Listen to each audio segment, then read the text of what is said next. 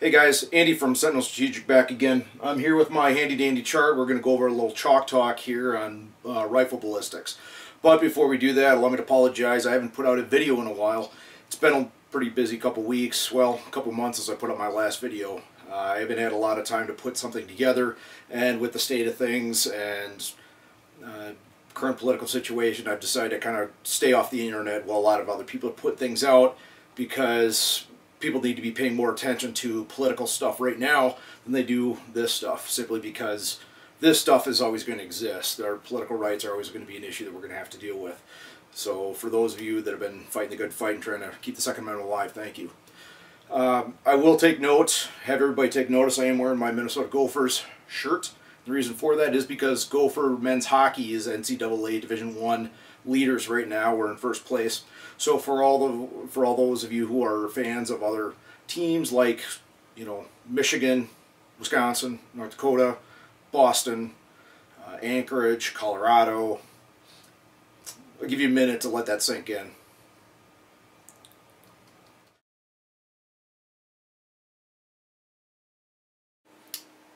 Okay, so what we have here, this is a chart that indicates ballistic penetration ranges. The reason why I want to bring this up is there's a lot of talk online regarding what are the best rounds to use for home defense, what are the best rounds to use as a duty round for law enforcement, federal purposes. The reason why this is important is in 1986, April 11th, 1986, there was the infamous Miami shootout between the FBI and Michael Platt and William Maddox. During that shootout, Michael Platt was shot several times by FBI agents, and they failed to stop him for a significant amount of time, and it allowed Michael Platt to kill several FBI agents. Following that, the FBI determined that they needed to have better penetration characteristics with the ammunition that they were using.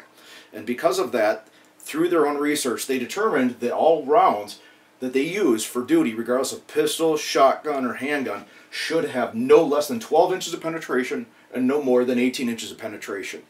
This is the ideal range right here. Now, why is this important to you and me?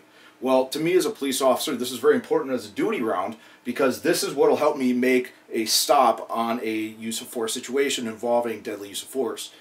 This is also important for me for home defense, because I elect to use rifles for my home defense weapons. If my house is broken into, if I need to use deadly force in that instance, I want to use something that's going to act appropriately to stop the threat. And this is applicable to everybody who is somebody who is going to defend their home with a rifle, or with a handgun or shotgun for that matter.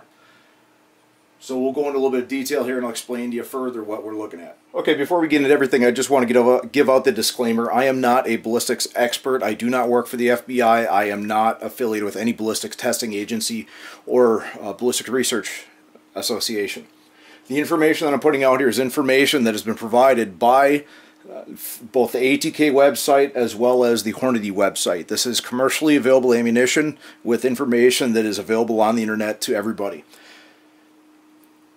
I will put links to those websites down below. You can go and take a look at what they have available to you. I'd definitely encourage everybody to go check them out. Okay, what we're looking at is we have three different groups. This top group is barrier blind ammunition. This is ammunition that will perform the same regardless of whether or not it goes through a barrier. This is urban ammunition right here. Urban ammunition has a tendency to be affected by barriers, and it's designed for a lower amount of penetration. Then down below we have match ammunition and shotgun ammunition. Now, one thing I will preface this by saying is that when I mean barriers, what I mean is that during FBI and other ballistics testing, they tested rounds into bare gelatin as well as into gelatin covered with heavy clothing, wallboard, plywood, sheet metal, steel, and auto glass. And what we're looking at is the variation ranges that these rounds will work in through those ranges. As you can see, we have a 55 grain and a 62 grain bonded soft point loads by Federal. The LE223T155 grain is ranging from 10.75 to 15 inches. The 62 grain bonded soft point, which is the T3 version, is 13.5 to 17.75 inches. You can see that these perform well within specified ranges, and there's no over-penetration. Speer 64 grain gold dot is slightly out at 11.5 on the bottom and slightly out on 18.5 on the top end. But for the most part, its performance range is going to be inside of that distance. These are all based on a conglomeration of the high and low within their operating range through all barriers. The next range that we have right here, this is the 55 grain Barnes TSX load. As you can see, there's two parts to it. The operating range is 15.75 to 18.5 inches throughout various barriers. But there is a little anomaly out here. This anomaly out here is 23.75 inches of penetration into gelatin. This is from penetrating through steel. It should be noted that TSX loads are very, very consistent. They're very well performed. They do perform extremely well inside of this range. But when they go through hard targets like auto glass and steel, they have a tendency to shear the petals off and perform like full metal jackets. So that's why we have this out here. This is typically not something you're going to see in a home defense situation, which is why the TSX load is a fantastic home defense load, as well as a decent duty load as well.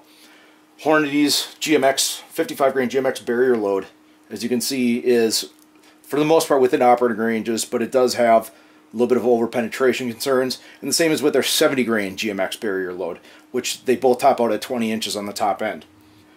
In contrast, Hornady's 62 grain tap barrier soft point has a lot of low end under penetration and only goes slightly inside of the preferred zone. Now we contrast that to what we have here, which are the urban loads. Within the urban loads, we have a 55 grain soft point, Federal 55 grain TRU soft point.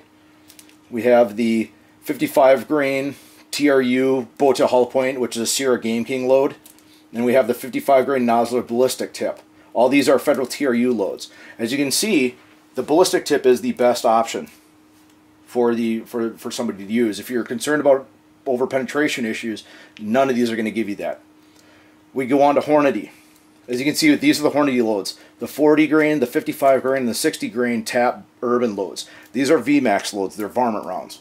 As you can see, the 40 grain has the least amount of penetration, with a minimum penetration of 2.5 inches to the maximum of 7 inches. As you can see right here, 55 grain is 4 inches to 10 inches, and the 60 grain is 5.5 inches to 9.75 inches. These are all under penetrating. There is no entry into the ideal penetration range, which means you can be pretty well sure that these are all going to under penetrate and possibly likely underperform given the FBI standards. So the two urban loads, if you want to use urban loads, is the nozzler ballistic tip and the 55 grain bowtail hull point Sierra Game King loads, because at least these are more consistent. It should be noted that all these low ends right here are all through barriers, through hardened barriers like auto glass and steel. Otherwise, you chop off a good chunk of this low end with these loads, because since these are not barrier blind, they break up and they lose a lot of weight when they go through. They have a tendency to fragment through those barriers. Now in contrast, we look at the two match loads.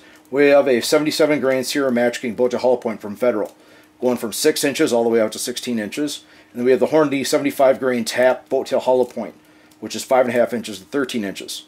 You can see that the 77 grain has a lot more impact inside of the ideal penetration range, but over penetration for each of these, neither of them are a concern. Now we come down here to full metal jacket. This is a 55 grain full metal jacket. A lot of people talk about, well, I'd use, XM193. This is essentially XM193, or very similar to it.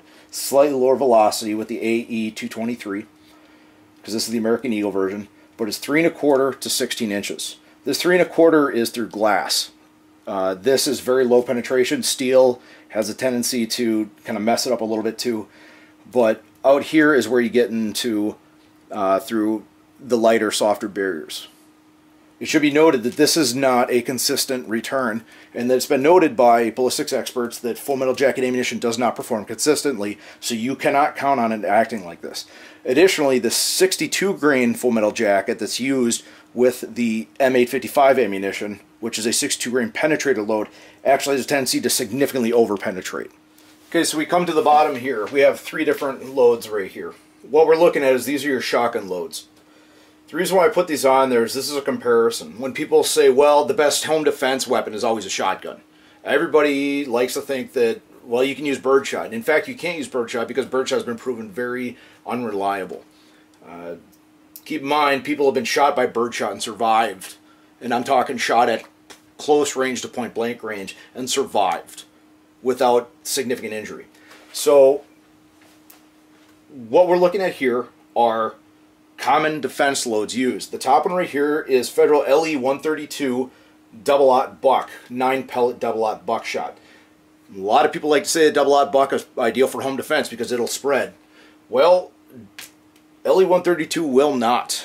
Double-aught buck actually has a tendency to over-penetrate. As you can see right here, the minimum penetration is 17.75 inches, and it goes out to 24 plus inches. The reason why it says 24 plus is because it went entirely through the block of gelatin that ATK used for the testing. Double-aught buckshot, 9-pellet, significant over-penetration. So when you're thinking about home defense and when you're thinking about urban use, rethink buckshot. There are better options. There's a 1 buck load out there that Federal just put out that's supposed to be a lot closer to this range. It's supposed to perform a lot better. But for double-aught buckshot, rethink that thought next time and consider rifle. Now let's take a look at slugs. We have 2 different slugs as an option here. These are both Federal options as well.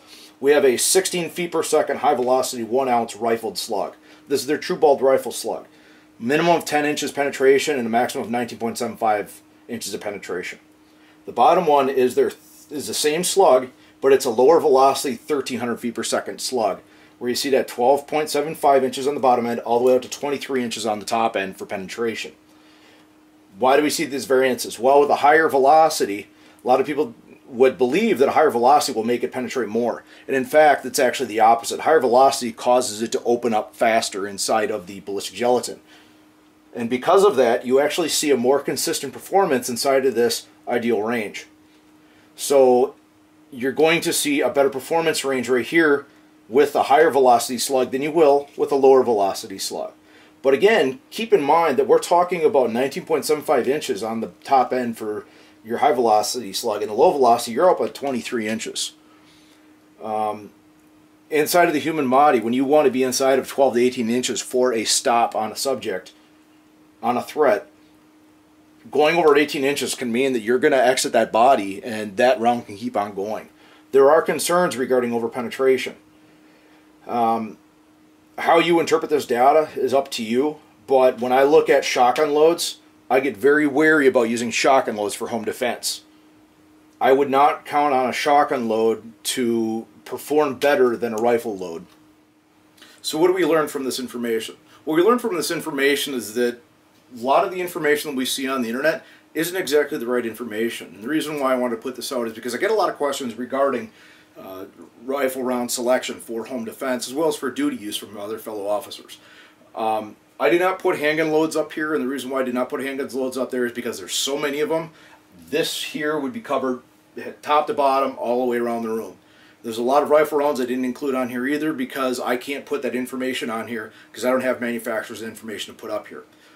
So this is solely for rifle rounds. Now what I will say is that through testing, a lot of people have done the testing, including private ballistics testing associations, and they have found that rifle rounds are actually more consistent than pistol rounds, and pistol rounds have a higher propensity for over-penetration than both barrier blind and other rifle loads. What I would recommend everybody do is to consider what you're using and what you plan on using for duty ammunition as police officers or for home defense ammunition for the everyday or for the everyday average or citizen. So look at this information, take from it what you will, and look at the manufacturer's websites and really do some studying and look at what they have to offer and decide for yourself. Thank you, and as always, keep it around the chamber.